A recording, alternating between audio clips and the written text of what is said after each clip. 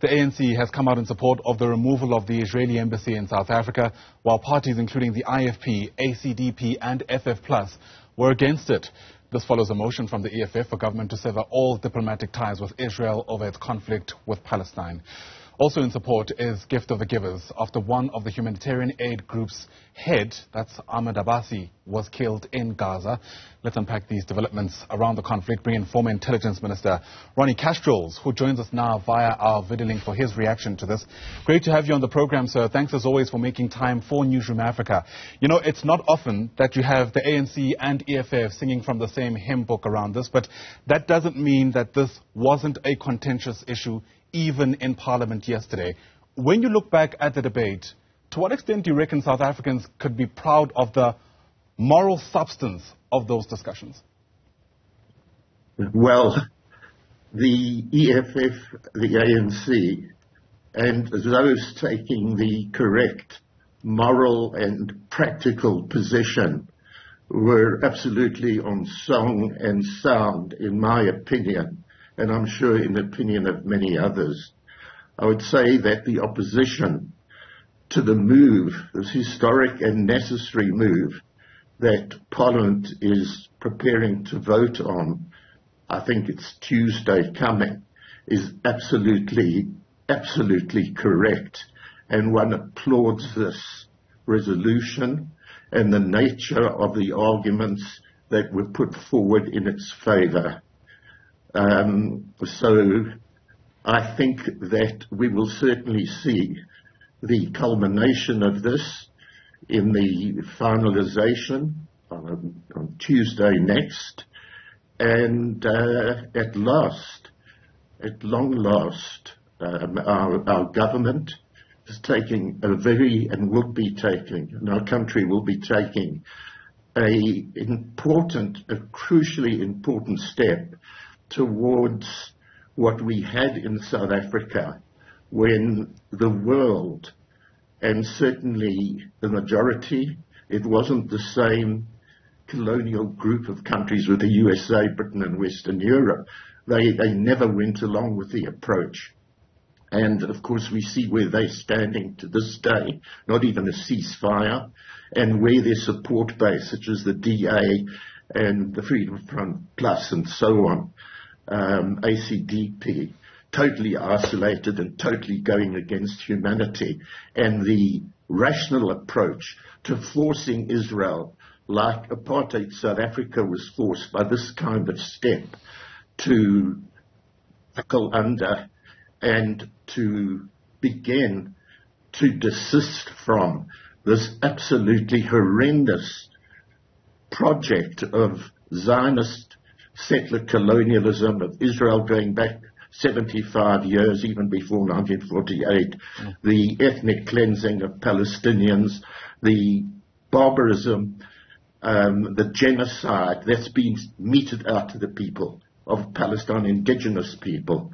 So we're following in the footsteps of a process which humankind, the United Nations, followed in terms of the freedom of South Africa. And the DA and others ought to have understood the history, but they don't want to, because the same old crowd, they absolutely show by their actions that they are not in favour of resolving a issue, a crucial humanitarian, political, just issue, as was the case in South Africa when the likes of them were opposed to the change until the very last moment. Sure. So I absolutely applaud what has taken place in Parliament, and we are waiting to applaud the culmination of this resolution next week. Congratulations to the EFF and the ANC and the other small parties supporting it. Sure.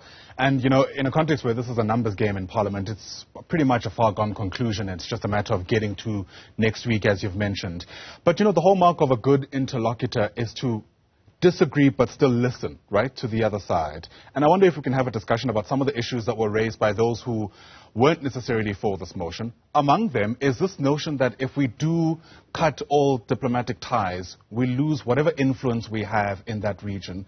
And that, by extension, disadvantages the very people that South Africa wants to protect. What's your response to that?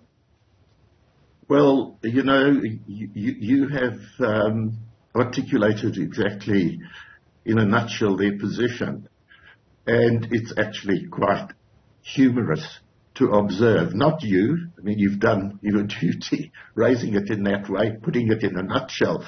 Do you realize that's the exact same argument that Britain, the USA, France, in those dreadful dark days of apartheid, when we, people of this country, struggling people for freedom, and the anti-apartheid movement worldwide and the United Nations in its resolutions, we were arguing for that kind of the approach that ANC and EFF has enunciated, and those who were against expressed themselves in that very same way. and we know how wrong they were and how they were forced to see a reality in the end. So it's utter arrant nonsense. It's utter arrant nonsense. And one can just dismiss it outright, as the EFF and the ANC spokespeople did in yesterday's debate. I mean, don't they see, and don't viewers see, that that argument just maintains a status quo? That Israel, and with this backing, this green light, this blank check that the USA has given it since 1948, with the billions and billions poured in to build a military machine that can absolutely annihilate neighbors. They've made war against their neighbors, Egypt and Syria and Lebanon, even up to 2006, etc., and the Palestinian people. That's what they intend on doing, and what the opposition and the DA, in the stupid, inane position they took, is just reinforcing that evil and injustice and the barbarism in terms of which we see now 11,500 Palestinians being butchered, 70% plus of them being 4,500 children and 3,500 or so women and the elderly. I mean, that's got to stop. And the only way to stop this monstrous colonial settlement apartheid regime that is Zionist Israel, with the backing of this absolute imperialist USA wanting to use and having used Israel as its absolute warmonger for the Middle East, to keep the Middle East under the control of the West, of the USA. Yeah, right. I mean, that's the states there, and that's what's got to stop. We've got to stop it. And the DA, the Freedom Front Plus, ACDP, essentially that band, are playing at politics. And they're going to ruin the day, because the people of South Africa are seeing how monstrous and inhumane and barbaric Israeli apartheid is, and must be stopped in a way that this resolution will add its weight to that of a global uprising of people who at last are coming to see through the deceit, the utter lies and falsehoods of what the Zionist project, which is a political doctrine, by the way. It's not being anti-Jewish, anti-Semitic. These are the weapons that apartheid used in terms of the Roy Gafar, the Swart Gafar in those days. It's exactly that. So people mustn't be kidded into it, those who feel that, well, let's step back. It's all about two equal sides to a conflict having to see sense, coming together, and we should assist that. This is not, as apartheid was as well, not a question of just two sides who have some kind of justice on both sides, and ought to be understood, and we should play the part of a neutral entity to help them to come together and find each other. Sure. Zionist Israel has demonstrated from the word go it's not interested in anything other than the annihilation of the Palestinian people, who are the indigenous people Ronnie for Kasrils, millennia lived in that country. apologies and who for have interrupting been you there. robbed of it. And that's the essential issue. So it's totally asymmetrical. Yeah. It's not an equal struggle. My sincerest apologies for interrupting you. I'm just watching the clock. You've said multiple times now that, part of what you're relieved about is that there's a realization of what's taking place in the Middle East, at least from your vantage point. But this won't be lost to people, that this is one of the longest standing conflicts, possibly of our times, actually. And I wonder to what extent you reckon there'll be a turning point now, and what you base that on. Well, you see, in 1948, Israel got away with the ethnic cleansing of 750,000 Palestinians, massacres at that time, brutality, terrorism wreaked against the indigenous people, because the rest of the world didn't quite really know and couldn't follow it. And there was a Western narrative basically in sympathy with Israel, obviously relating to what happened in the Holocaust, which was not just about the murder of Jewish people, by the way, as atrocious and horrendous as that was. Today, ordinary people are seeing on the screens, as we can see, what Newzroom Afrika projects. And most of these channels, especially if you look at Western ones, BBC, CNN, Sky News, whatever, French TV, German, etc., tend to be pro the Israeli position, but they have not been able to hide the fact of this barbarity that is being meted out as we speak to the Palestinian people. As we pointed out, it's statistics, but every number has a face, a name, a life, etc. People are seeing it, and they are horrified.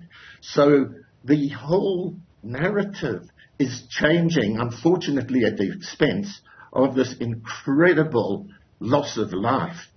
And from that point of view, it's not going to be the same. And although Israel, like apartheid South Africa, with all the overwhelming resources of power compared to the resistance in our country or in Palestine, cannot win. They can destroy, they can reduce Gaza to rubble. The same is happening in the West Bank. But now they are being exposed. And you could see this in the United Nations, in the way the General Assembly has voted, the way everybody's calling for ceasefire apart from Israel and the USA, and maybe Ukraine abstaining, and a few Micronesian minor little islands. The people are seeing this, and this is bringing enormous pressure to bear on the power elites of essentially the Western countries. And the resistance, like our resistance, is holding out. And all the boasts of Netanyahu and his, quite frankly, absolutely cold-blooded butchers. You've heard the statements they make, that the Palestinians are animals, they like cattle, and so on. We'll destroy them all. They're all supporters of Hamas. Babies in incubators, little children aged 3 and 5, and so on, the elderly, the woman. It's being seen as the lie it is, and the mask is falling. Right. And even in Israel, there are people who are standing up against this, like there were whites who could see the injustice and stood up in South Africa. So I can't predict. Who can foresee?